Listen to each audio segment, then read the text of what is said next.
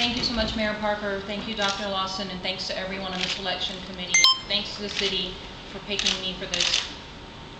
Words cannot express right now, maybe until I sit down and write them, how extremely honored I am to be the first Poet Laureate for Houston.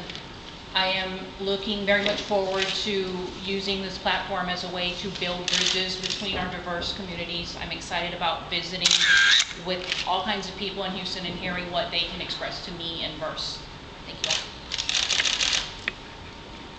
Actually, I misspoke. Her term of service is for 2 years. And we received 21 nominees and interviewed 6 finalists to get to the nominee. Are there any questions about our Poet Laureate process? Mayor, the city of Houston is host to literally hundreds of people who are into poetry. And this community is the community of rappers, because poetry is the foundation of rap. Now, I'm not saying that she's going to be a rapper or anything like that. But it's she could.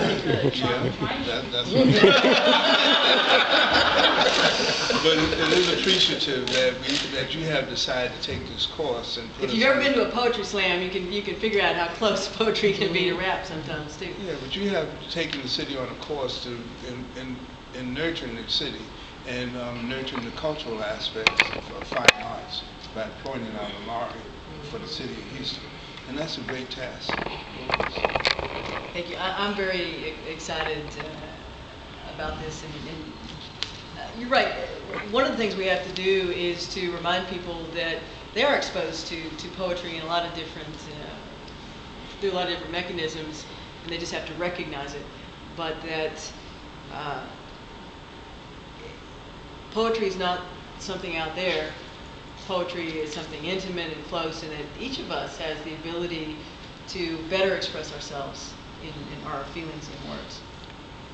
Any other questions about this?